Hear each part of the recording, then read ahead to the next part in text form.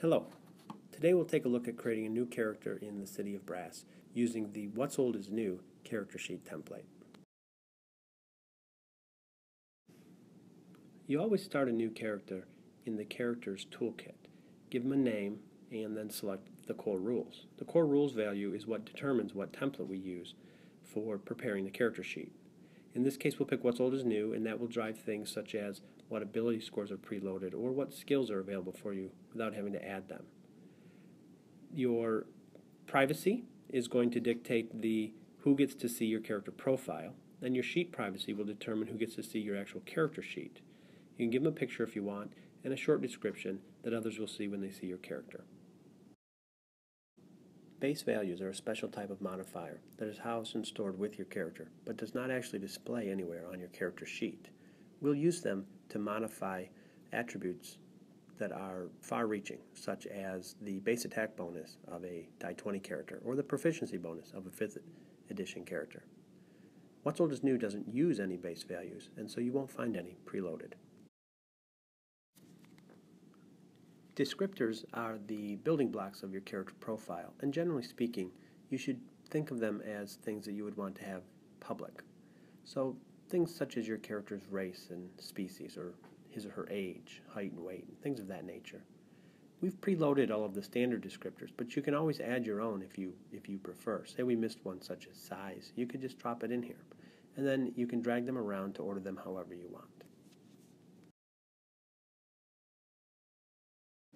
You'll find ability scores preloaded with your character sheet. Those are the standard ones. If you need to add one, it's as easy as clicking the little plus and filling out the appropriate fields. Feats, special abilities, and characteristics are special elements that you'll use to build out your character's powers and abilities. You can think of feats as things like a die 20 feat or a What's Old is New exploit. Special abilities and characteristics are what you would want to use for other non-standard powers. The difference between the two is how they're stored. A special ability is a permanent element, like a feat, also a permanent element, that is stored with your account and will be reusable with any character that you have. A characteristic is specific to the current character and will not be available for reuse with other characters. All three of these elements have access to a special feature inside the City of Brass called Add Modifier. Add Modifier allows us to impact one sheet element with another. So in this case, having added Turk's racial power, I'm going to now use the Add Modifier ability to impact his ability scores and his defenses. His race gives him a bonus to endurance and to strength, as you can see demonstrated here. And now if we look back at his ability scores, we'll see that the strength and the endurance score have both increased by 4. Of course, Add Modifier is not limited to simply modifying ability scores. You can use it for other things such as defenses, skills, and the like. Pay attention here as we take a look at one of our defenses. You'll see there's a calculated modifier in there. That calculated modifier is added up automatically by the City of Brass. If you want to add to a modifier, don't adjust the calculated modifier. Instead, use the miscellaneous modifier. The last thing to note here is the short description. It will be visible on your character sheet at a glance, so let's make sure we put just a few things here to help us at the table. Next up is skills. Because What's Old is New uses a keyword skill system, we don't preload any in the City of Brass. If this was a Pathfinder character, for example, you'd have a list of skills here. But you can simply add the skills that you want, indicate the number of ranks if you'd like, and then indicate your dice pool. You can see they show up on your character sheet. In Turk's case, he's going to get the 3 we added, the Carry, Hardy, and Intimidate, and also a couple more for his starting skills. Now let's go ahead and look at class levels. We'll use those to keep track of Turk's careers. Each career is going to give some modifiers, and in many cases we use the Add Modifier functionality for that. Here you can see the Navy Brat modifies his endurance and a couple of other ability scores. So I'm just going to use a Use modifier to increase those.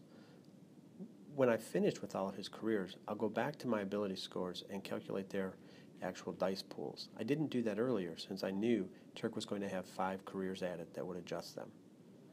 Some of his careers also give him characteristics, or perhaps I'd want to use them as feats or special abilities. In my case, I'm using characteristics for all of Turk's stuff. So I just click over to characteristics and add one.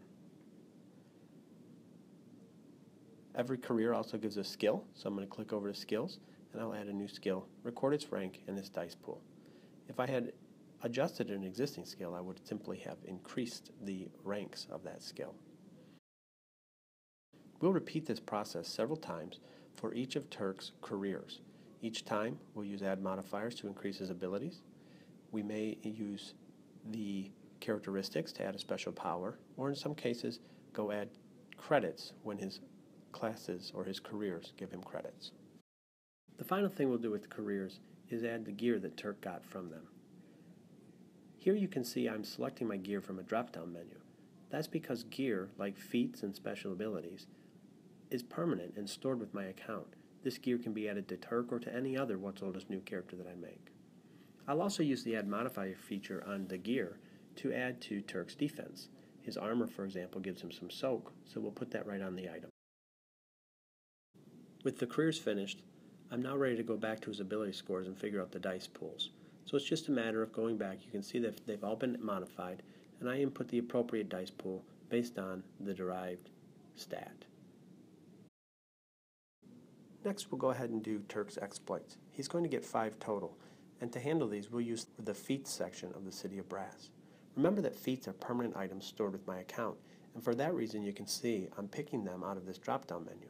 I've already added them to my account, and they're available for any What's Oldest New character that I should make. Of course, like many other elements inside the system, I can use the add modifiers to adjust things such as his defenses, and I can drag them around to order them however I want.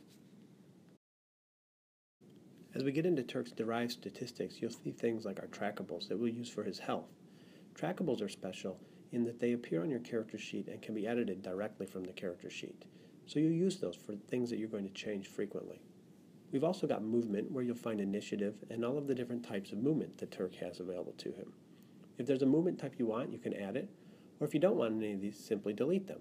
We've preloaded the defaults for the What's Oldest New system. Next up, we'll go ahead and add some of Turk's defenses, putting in a base value.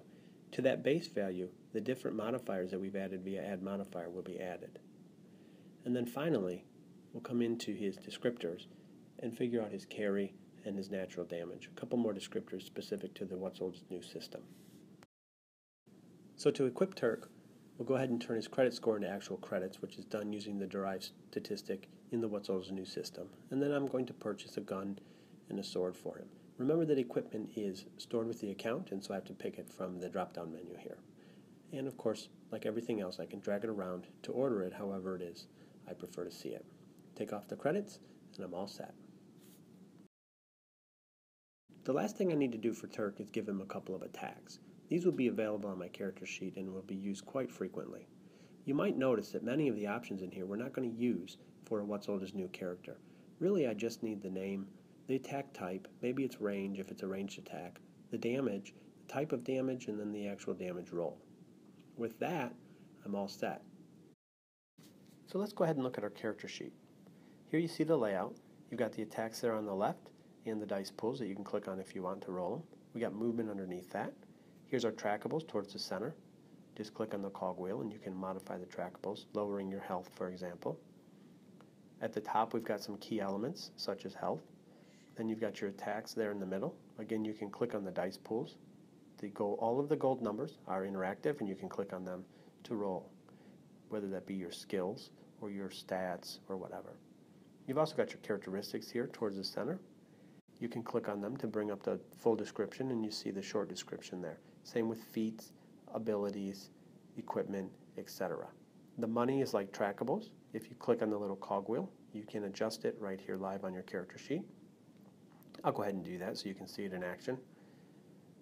And then finally, we have our notes section where you can type things that you don't want to forget for your next session. And that's a wrap. That's how you create a What's Oldest New character in the City of Brass.